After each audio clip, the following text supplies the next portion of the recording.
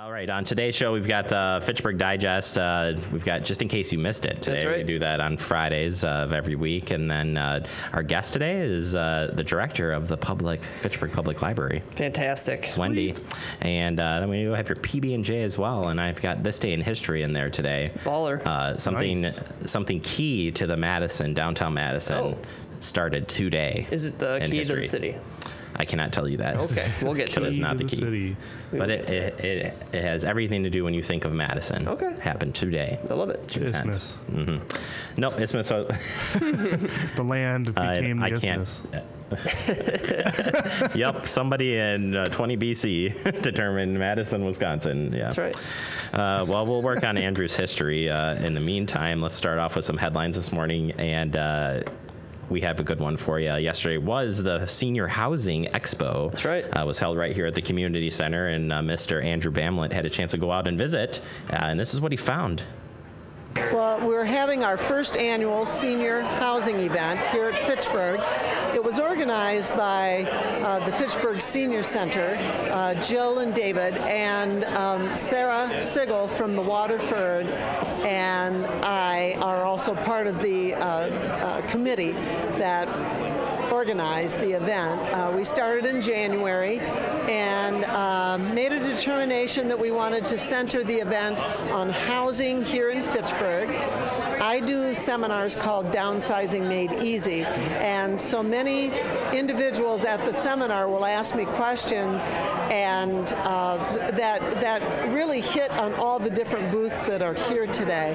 And so we thought, instead of trying to take an individual to all of the different communities and teach them what's available, that maybe we could bring all of the available resources here and people could go around and see what's available for housing here in Fitchburg.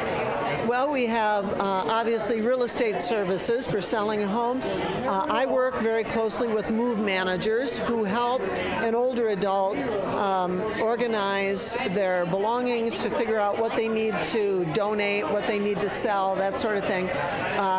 The move manager helps them pack it and put it on a moving truck and move it, and they unpack it. That's also something that is needed.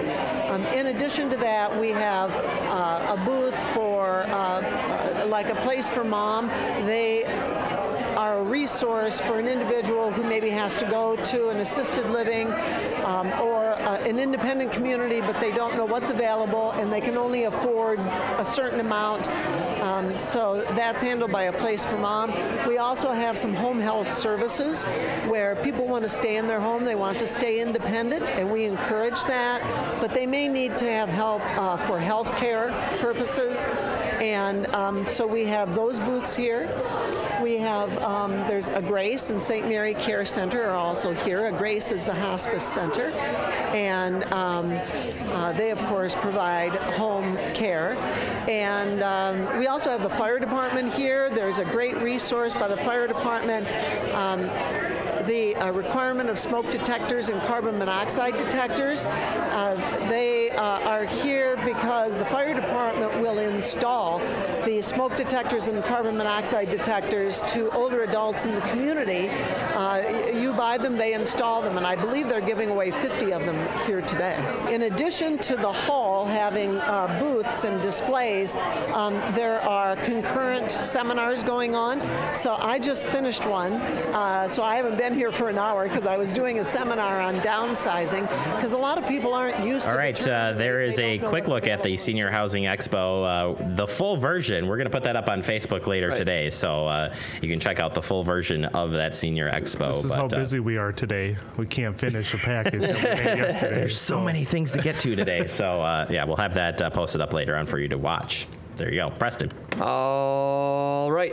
So looking ahead here, so this weekend you have available to you the flea market in McGaw Park, Jeremy. Did you know about this?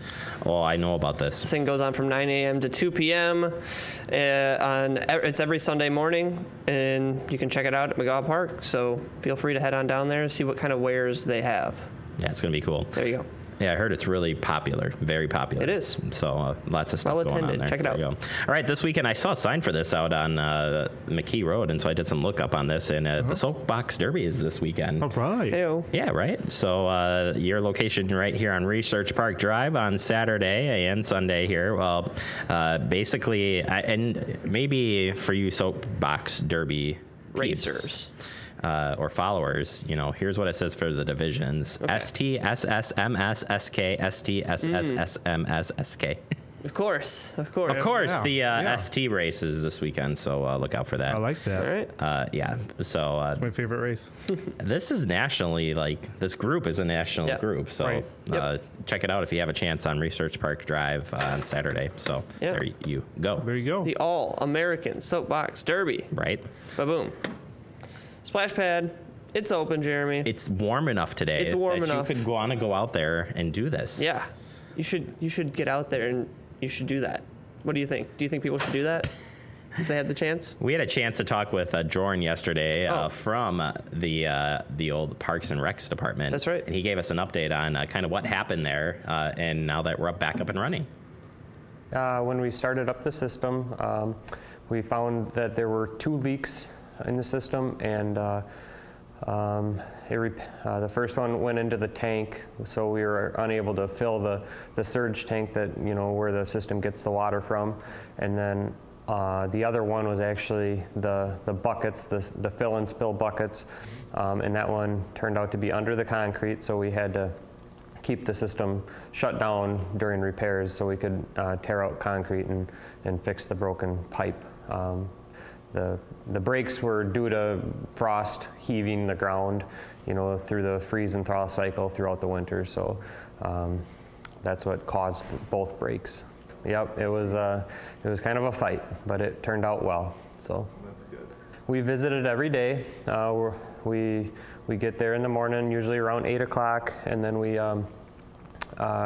clean everything up, clean up, the whole deck, empty trash. And then we have to do backwashing of the filters, check all the chemicals, clean the filters in the drains, things like that. And then we also are required to visit it 4 times a day to test the water. So we do 2 of them, and then the recreation department also tests the water twice. And many other times actually throughout the day also to make sure everything's running well. So it's kind of a tricky system. You got to make sure a lot of moving parts and things that are all going well. It's a great attraction. It gets very busy, especially on a nice hot day. Typically it's Memorial Day to Labor Day is the season. The hours are 10 a.m. to 8 p.m. 7 days a week. As long as everything's running good, it'll be open. So there you go. Make sure to head on down to the splash pad. Check that thing out. Always super fun, and there's always a lot of cool kids down there hanging out. So join them. Join them. Be one of the cool kids Oh, jeez. at the splash pad. There you No go. peer pressure from Preston here this morning. All right, switching gears here this morning. Notice of open book. The notice of open book and board review will be starting next week.